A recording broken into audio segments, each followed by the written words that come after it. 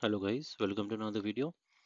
In this series, we are now on question number 11, which is part of section B, where we are solving the short questions, the 1 mark questions. Here, let's get started. The first question that we have is an MCQ. Unilever PLC said on Thursday that it would continue to raise prices of its detergent, soaps, and packed food to offset rising input costs and ease up those hikes in the second half of 2023. This is an excerpt taken from the Reuters. What are the options that we have? Which one of the following is the reason for the decision taken by Unilever PLC? First one, to repair the company's debt equity ratio so that it can derive the benefits of trading on equity. This information doesn't talk about debt or equity, anything. To repair the company's trade receivables ratio in order to reduce the risk of bad debts. Again, this doesn't talk about that. To repair the company's gross margin as the industry has been battling with COVID era supply chain issues and raw material expenses. This makes sense in this regard as if it increases the price of the detergents and soaps, the selling price will increase, and that will help to offset the input cost, which is the cost of goods sold. So that will definitely help to ease out the gross profit, which is the gross margin mentioned here. This is the likely option. Let's have a look at the fourth one. To repair the company's inventory turnover ratio as the cost of warehousing had increased due to accumulation of stock. Again, this is not relevant here. So option C is the answer that we have. Let's move on to the next one. While preparing a cash flow statement, which of the following will be added to the net profit for the year to get net profit before tax? Sale of plant and machinery, no. Interest received on investments, again, no. Increase in trade payables, no.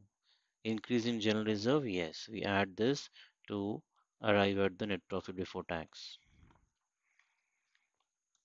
Sunshine Limited had a current ratio of 0.7 is to 1, its current assets being rupees 2 lakh and current liabilities being rupees 2 lakh 50,000.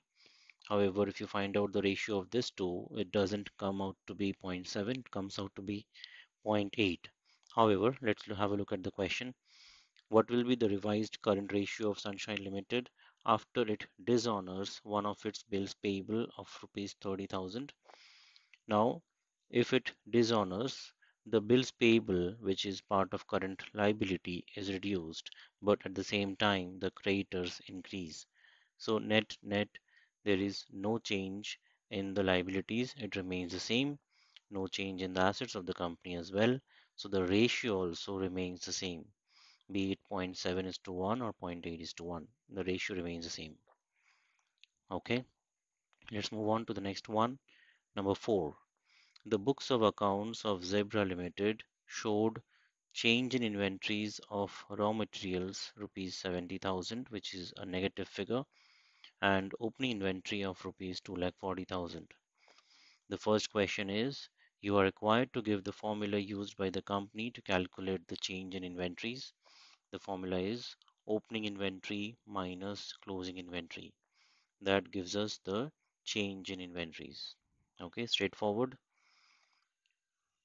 Second one, you have been provided with one component for calculating the change in inventories. Calculate the other component. So the one component that they have given us is the opening inventory.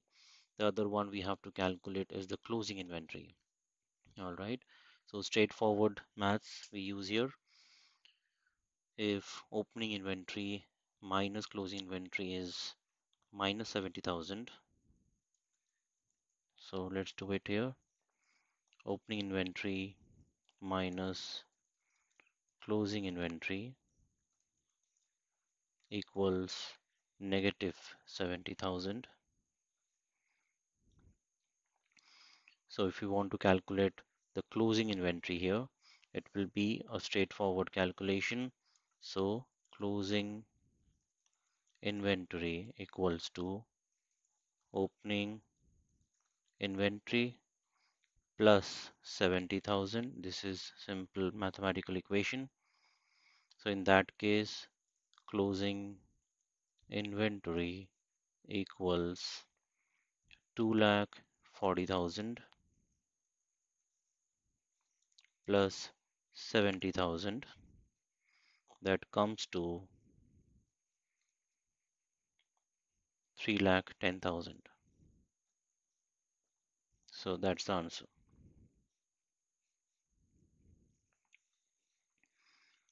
Okay, let's move on to the last one in the short questions that we have. Question number 5 here, Roman 5. Mention whether accrued interest on investments would result in inflow, outflow, or no flow of cash. And as we can understand by the word accrued, this has not been received yet, right? So no cash inflow has taken place. So this will not result in any flow of cash. So no flow of cash is the answer. All right.